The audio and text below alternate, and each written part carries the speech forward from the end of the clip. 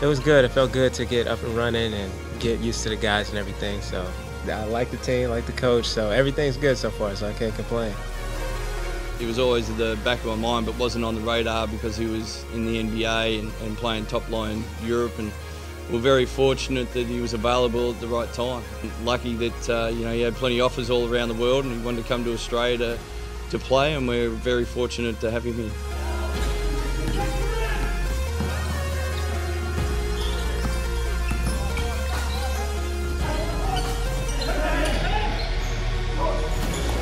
Kind of been a whirlwind, just being on the go, but things are starting to slow down as I'm getting accustomed to everything. So, but they've been great with everything.